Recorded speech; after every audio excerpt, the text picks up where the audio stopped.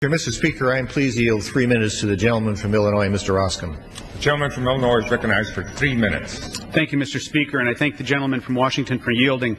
You know, I was surprised, Mr. Speaker, that the Rules Committee chose to reject an amendment that I offered that was an attempt to bring some clarity and light to this debate, particularly as it relates to energy needs. I represent a district, Mr. Speaker, in the Chicago area, which the Chicago Tribune this week has reported has the highest gas prices in the nation. So in an attempt to try and take that on, I offered an amendment that I thought was a very straightforward thing, not meant to be controversial, not meant to be overly partisan, just a good common sense idea that unfortunately the Rules Committee, the majority on the Rules Committee rejected. And that was a simple thing, and that would create a tax credit, Mr. Speaker, a tax credit for biofuel vehicles. Right now we've got a tax credit for alternative fuel vehicles, and that's great.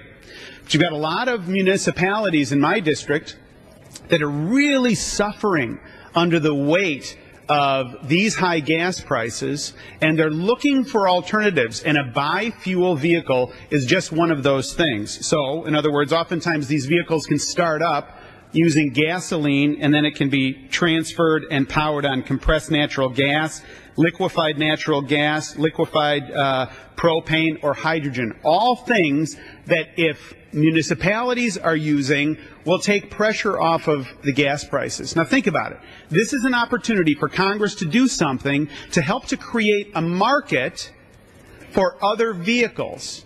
Right now, sometimes the private marketplace isn't able to come up as quickly as we want it.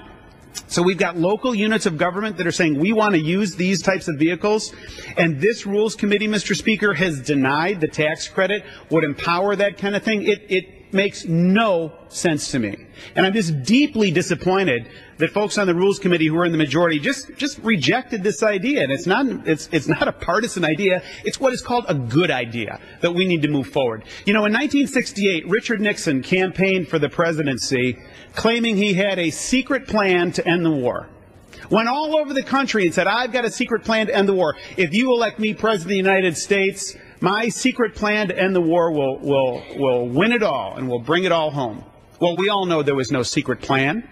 His Secretary of Defense said so. Everyone's declared so, and history shows it. But there are eerie similarities between that declaration of Richard Nixon in 1968 and the words of now Speaker Pelosi when she was the minority leader. She had a plan to bring gas prices down.